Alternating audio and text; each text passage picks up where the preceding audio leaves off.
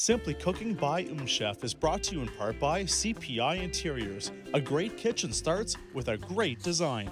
Get that custom home interior you dream of. At CPI Interiors, we listen and beautiful happens. Hi, welcome to Simply Cooking by MmmChef. I'm Daniela Croco and I'm a holistic chef. I take traditional classic recipes and turn them into nutrient-dense, delicious, simple eats. Do you ever get bored of eating the same flavor over and over? Chicken, rice, salt and pepper, salmon, rice, salt and pepper?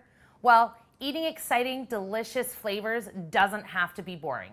I'm going to show you how.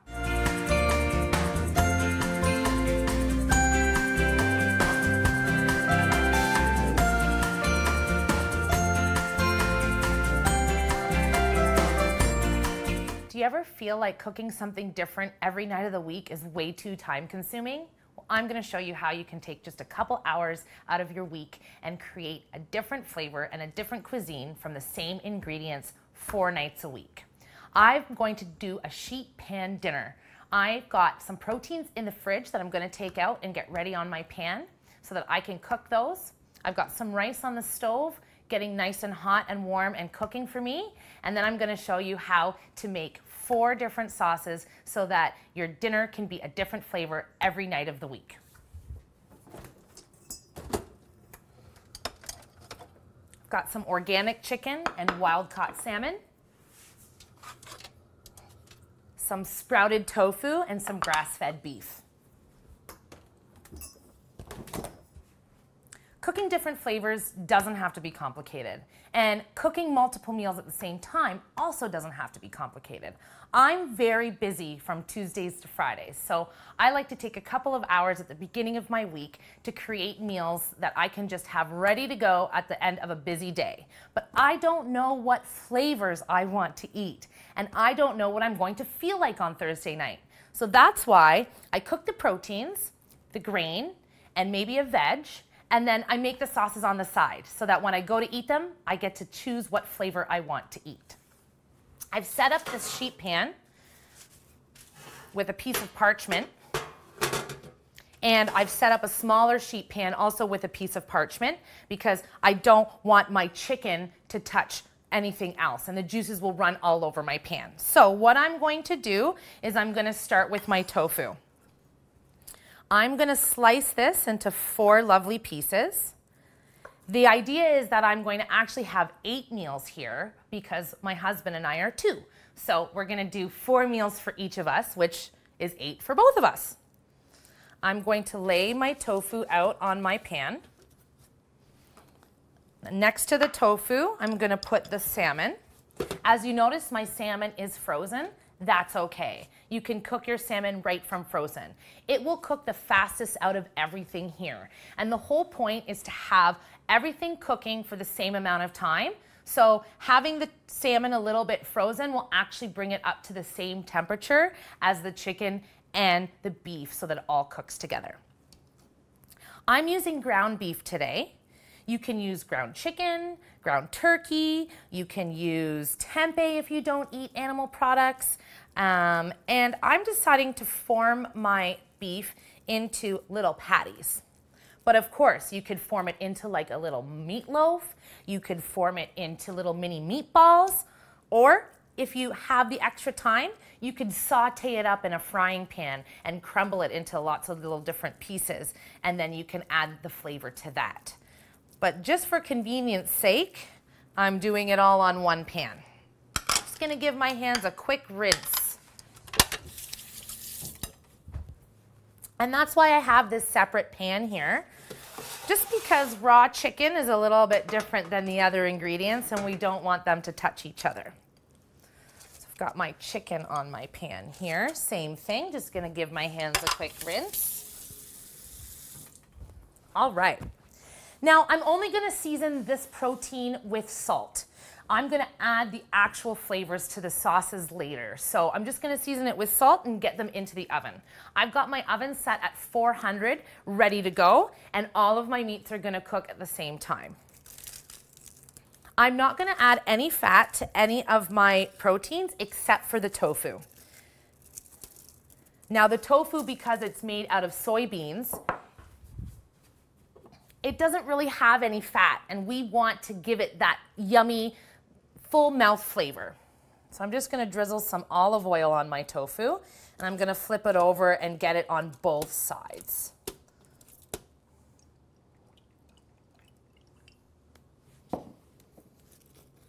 And a little bit more salt on the other side as well. My oven is preheated, and I'm gonna get these in there.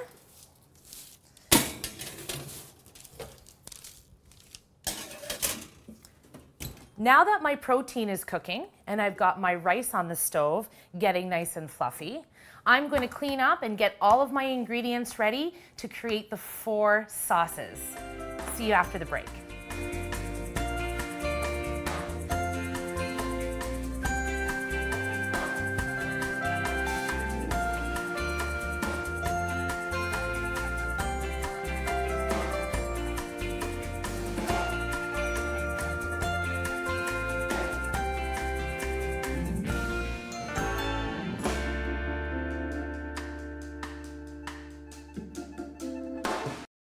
This program is brought to you in part by CPI Interiors, designing customized home spaces for all tastes and budgets for over 20 years. At CPI Interiors, we listen and beautiful happens.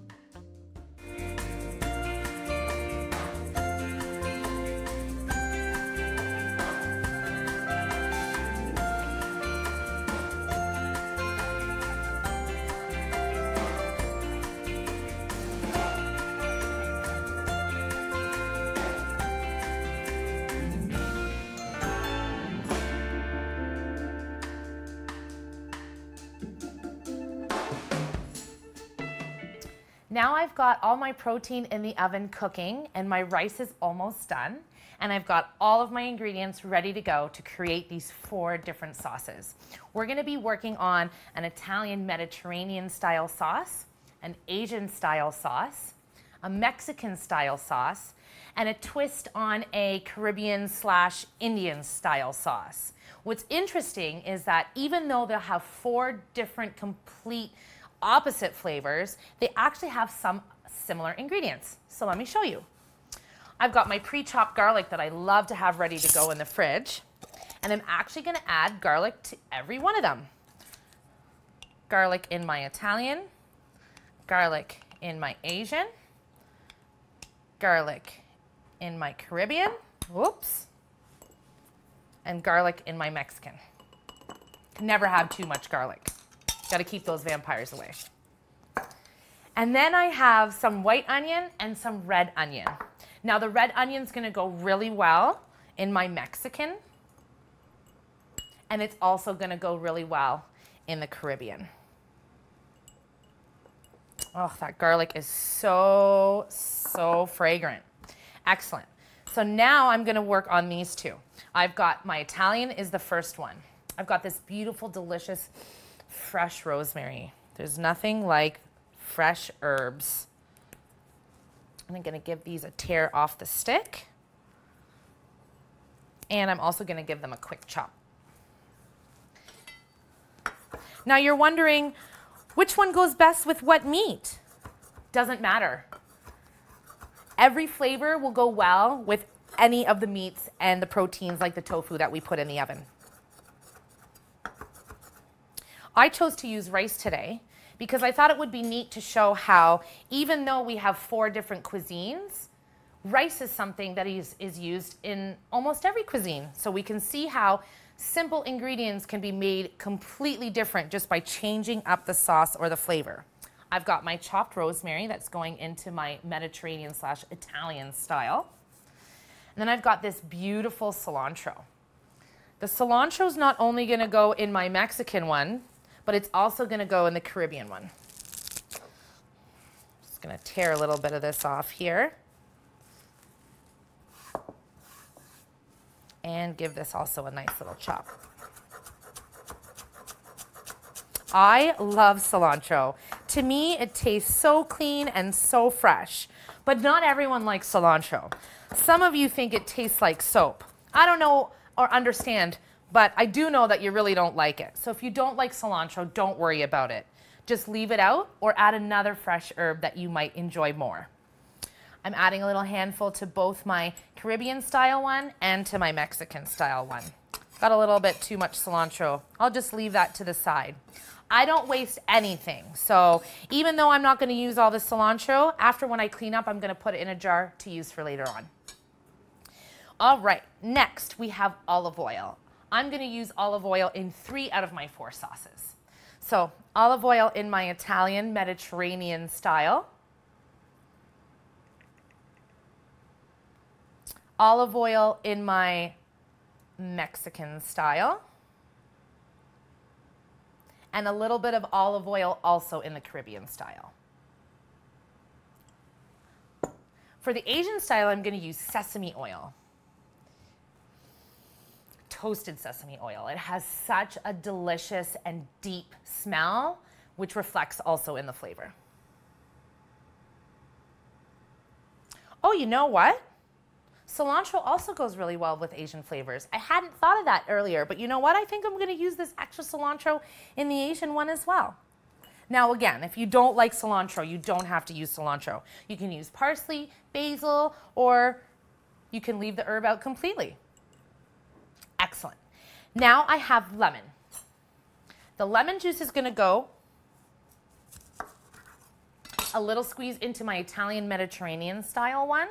Garlic, rosemary, lemon, those are classic flavors together. Want to make sure I don't get those seeds in there. Then I'm also going to add a little bit of lemon to the Mexican one. Oh, we got a seed in there. I'm going to have to fish those out. No one's going to want to eat a seed in their dressing. There we go. We'll put these to the side. Then I have a lime. Did you know that if you use a lime that doesn't have a little butt on each side, that it actually holds so much more juice? And the ones that are kind of pointy, like a lemon, they're actually much drier inside. So when I'm grocery shopping, I'm always looking for a perfectly round lime so I can get the most juice possible out of it. Now the lime juice is going to go really, really well in my Caribbean style. And it's also going to go really well into the Asian style. Excellent. Now I'm going to chop these tomatoes. The tomatoes are only going to go into the Mexican style one. I'm doing kind of like a little play on salsa, but a little bit more runnier so that my rice can soak up the delicious flavor. I like to use these little tomatoes, but you can use whatever tomatoes you want. If you don't have any fresh tomatoes on hand, that's okay. You can even use a can of chopped or diced tomatoes, or even a little bit of tomato sauce that you might have the end of a jar of in the back of your fridge.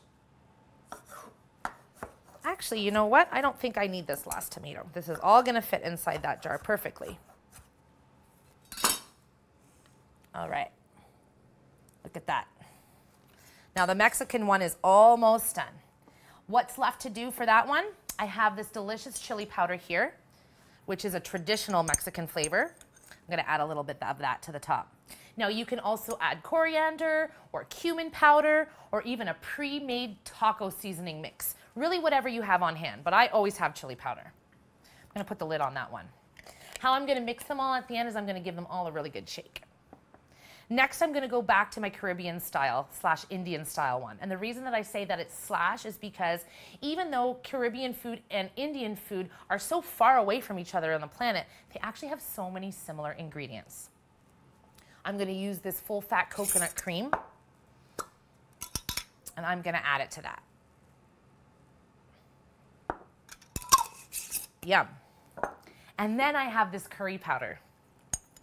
This curry powder is a Jamaican curry powder that I brought back from Jamaica, but you can use an Indian curry powder, or you could even use a curry paste. A lot of people have a jar of curry paste sitting in their fridge all the time, so you can use green curry paste or red curry paste. It's really whatever flavor you like. We're not a very spicy household, so I don't use the spicy curry pastes. All right. Then we have our Asian one. It's next. I've got the sesame oil, the cilantro, the lime juice, and now I'm going to add a little tiny bit of mustard because I want it to all hold together when I shake it. Mustard's a great emulsifier, so it helps things to not separate when they're sitting. And then I'm gonna add this tamari. Tamari is a gluten-free soy sauce, but you can use any type of soy sauce, or if you don't eat soy or stay away from soy products, you can use something called coconut aminos, or you can leave it out altogether, or use maple syrup, or even a little bit of balsamic. There's really endless possibilities, but I really like the flavor of the soy. Then in my Italian one, I've got balsamic. Balsamic, garlic, rosemary, olive oil. And this one I also want to be able to emulsify when I shake it up. So I'm also gonna add some mustard to that.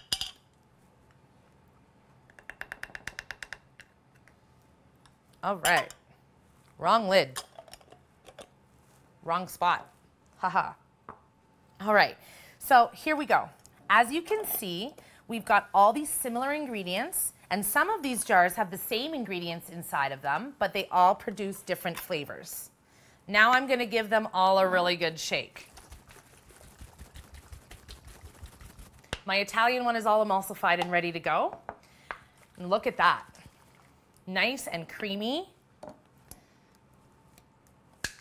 Asian one is ready to go. And our Mexican salsa-y one is ready to go. Now that I've got all 4 of my sauces ready, and it looks like my rice is cooked, I'm gonna clean up my board so that I can make room for the proteins that I'm taking out of the oven in a few minutes. We'll see you after the break.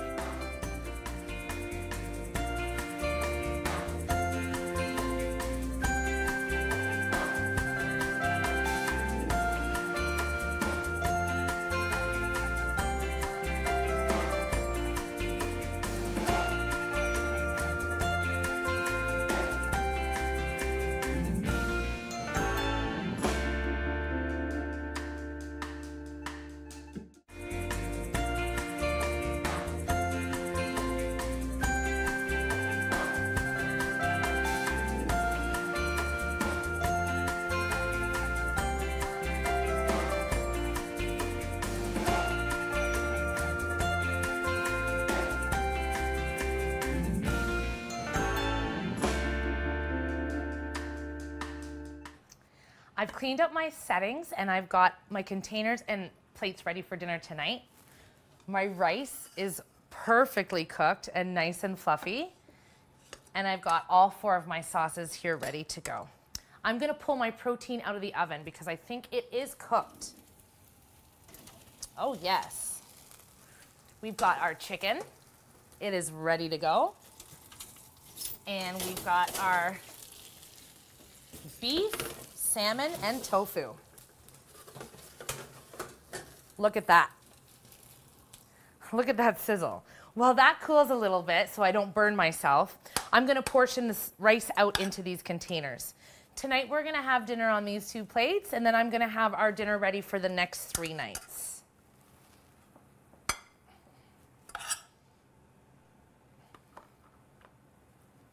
Tonight I think I'm gonna go with Asian. Wonder what my hubby Wendell's gonna wanna have on his. Perfect. I cooked just the perfect amount of rice. Rice overboard. That's all right.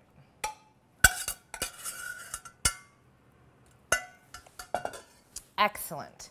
Now, I think for dinner tonight, I'm going to have a piece of salmon, and Wendell's favorite thing is beef, so I'm gonna plate that for us. A nice little piece of the salmon for me, and a little beef patty for Wendell. Oh, I almost forgot the green. We cannot forget green. I've always got a green vegetable on hand in the freezer. I also have vegetables on hand in the fridge and in my deep freezer in the basement, but I love to use spinach because it adds such great nutrition, and it pretty much goes with everything. So I'm just gonna add some spinach to the bottom of every one of my containers here. And I'm gonna put the protein on top so it'll capture that flavor. I'm just gonna put a little pile of spinach on my plate for dinner tonight. You can use frozen peas, you can use broccoli, you can use green beans, really anything. Cauliflower. Don't have any fresh vegetables on hand, but you've got a can of peas or a can of corn, that would work really well as well. Excellent. All right, now I'm gonna portion out my protein for the next few nights. I think we'll do another salmon and beef in the same container. We'll eat that 2 days from now so that we're not eating the same protein 2 nights in a row. And I'm gonna eat the salmon tonight and Wendell's gonna eat the beef, but I'll switch it up and I'll eat the beef and he'll eat the salmon. Put all the chicken together in one container. Whoops, it's hot. Sometimes I say I'm a chef so I can't feel the heat anymore, but every once in a while it sneaks up on me. Then I've got this delicious tofu.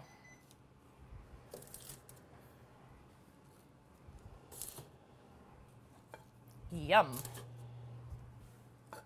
All right, so tonight I'm gonna eat the delicious Asian flavor, and I think for Wendell we're gonna do Mexican because lime and cilantro go really well with both of those, and I've got some ready. Give it up a good shake, and look at that. Beef and rice and a Mexican salsa goes really, really well together. And not to forget the juice.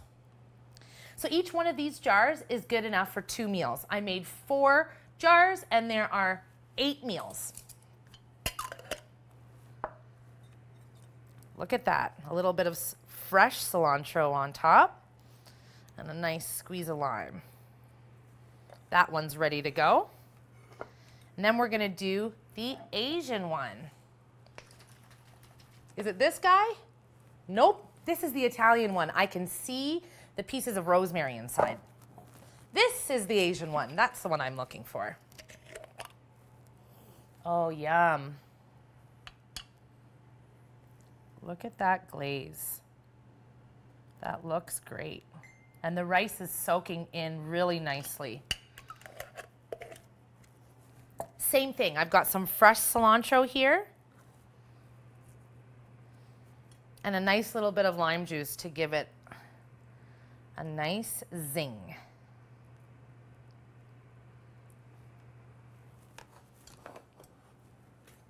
Now, who said that preparing a whole bunch of meals at once would be difficult and that you wouldn't be able to get the same deliciousness from different flavors and similar ingredients? I have created 4 separate meals with 4 completely different flavors in no time. It took me less than an hour to put this all together, and now I have dinner for myself and my husband for the next 4 nights. Let me grab a fork.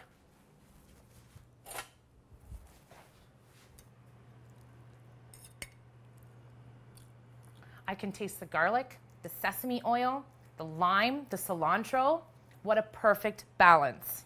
Don't tell Wendell, he's not here yet. I'm gonna taste his before he gets here. Oh, the chili powder, the green and red. Oh, just the delicious colors really, really speak to me in my mouth. It really doesn't have to be complicated when you want to create different flavors with similar ingredients. That was so simple. See you next time.